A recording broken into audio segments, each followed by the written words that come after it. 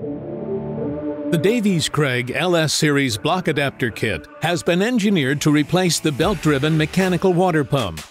Deleting the existing mechanical Iron Age water pump from the front of the engine block also frees up valuable space, allowing for the installation of a high-performance 14-inch or 16-inch Davies Craig THERMATIC electric fans. During the product development phase, a prototype LS Series block adapter kit was installed on a HSV Club Sport along with an EWP150 electric water pump and LCD EWP fan digital controller. Prior to installation of the adapter kit, the Club Sport was put to the test on a Dyno Dynamics dyno, providing a baseline. A rigorous road test lasting many months followed the installation before the Club Sport returned to Dyno Dynamics, where the most noticeable improvement was throttle response. Designed to suit GM Generation 3 and 4 small block engines, including LSX, the Davies Craig LS Series block adapter is beautifully crafted, easy to install, and comes with all the components required to complete the conversion. Before starting the installation, lay all the EWP block adapter kit components on a bench to ensure the kit is complete. Step 1. Assemble the EWP adapter backing plate to the adapter block using the gaskets and screws provided, with 2 bolts inserted into the adapter assembly plate, 1 gasket on each side. Once the gaskets are in place, install a spacer on top of each and align the mounting holes. Then install the spacer gaskets. Secure all components firmly. Step 2. Secure the various half-inch NPT and 3/4-inch heater hose fittings on the assembled housing. To avoid leaks, we recommend using thread tape or sealant. Step 3. Install the 12AN inlet fittings into the ports on the left or right-hand side of the EWP block adapter to best suit your vehicle. Once the inlet fitting is installed, take the 12AN inlet plug and install it into the remaining port. Step 4.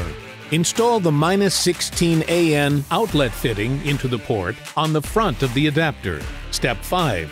Disconnect the vehicle's negative battery terminal. Step 6. Remove all the plastic trim covering the radiator with a screwdriver and the air intake assembly. Step 7. Remove the radiator cap. Drain the engine coolant into a clean vessel. Then remove the single drive belt from around the pulleys. To remove the drive belt, rotate the tensioner to relieve tension on the belt using a ratchet or spanner. If you're still struggling, try using a breaker bar for more leverage. Step 8. Remove the mechanical water pump. Retain the 6 mounting hardware bolts, as these will be used to secure your new EWP adapter block. Hang on to the radiator hose too, as it may be required to complete the installation. Step 9. Clean the surface on the front of the engine block before installing the new EWP adapter. Place the spacer gasket and spacer on the back side of the adapter.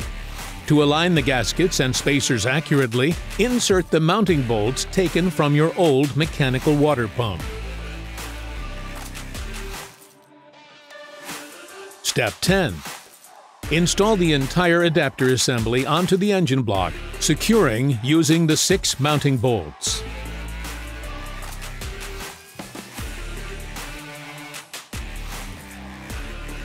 Step 11. Install the new belt tensioner screw. First, remove the top alternator bolt and retain. Remove the mounting bolt at the rear of the alternator if applicable. With these bolts removed, loosen the lower mounting bolt to allow the alternator to move. In most cases, the alternator will not fall out of place. When this is the case, you will need to rotate the alternator out of the way so you can install the new tensioner. Assemble the screw tensioner and install into the top hole of the alternator using the retained bolt. Using the supplied bolt, install the L block onto the alternator. Place the flat and spring washer on the bolt and then tighten the nut. Do not tighten the nut all the way just yet, as we will need to set the position of the L block first. Install the L block using the bolt and nut provided. Route the belt as shown. For high or relocated alternators, a different size belt and different routing may be required. Then install the drive belt provided. Tighten the nut till it is flush with the L block and then tighten the alternator bolt so the L block is rigid. Holding the nut stationary, tighten the tension screw until the nut and tension screw rotate together. To apply tension, loosen the screw while allowing the nut to rotate freely. Tension will only be applied when the nut is rotating.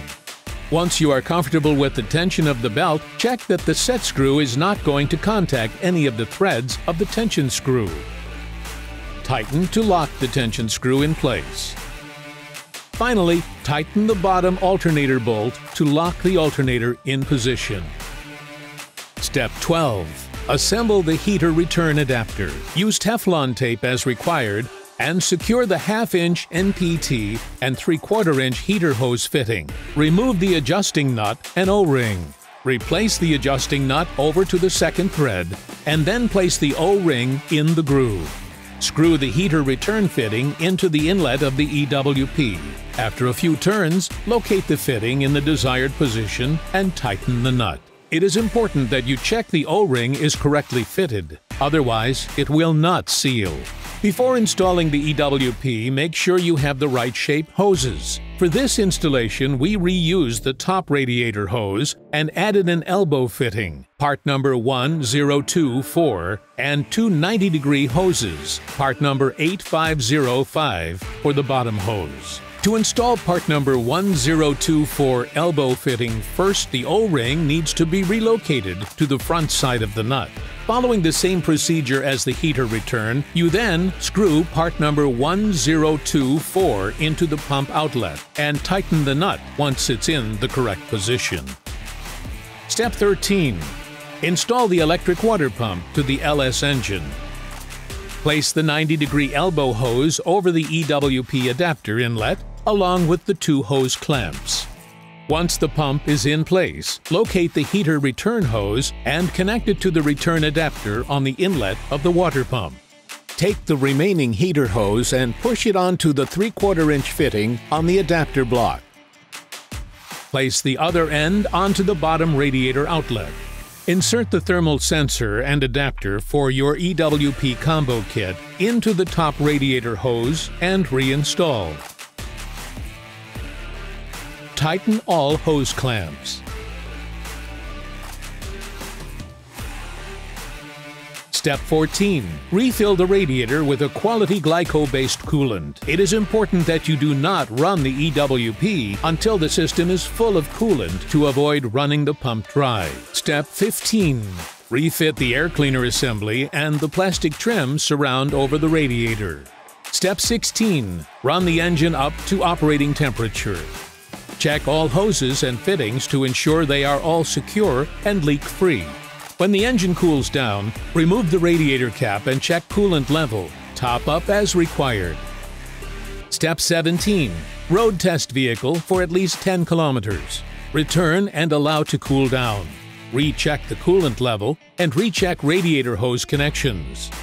This advanced Davies Craig EWP block adapter allows LS owners to enjoy superior engine cooling technology using Davies Craig electric water pump EWP and the LCD EWP fan controller combo pack.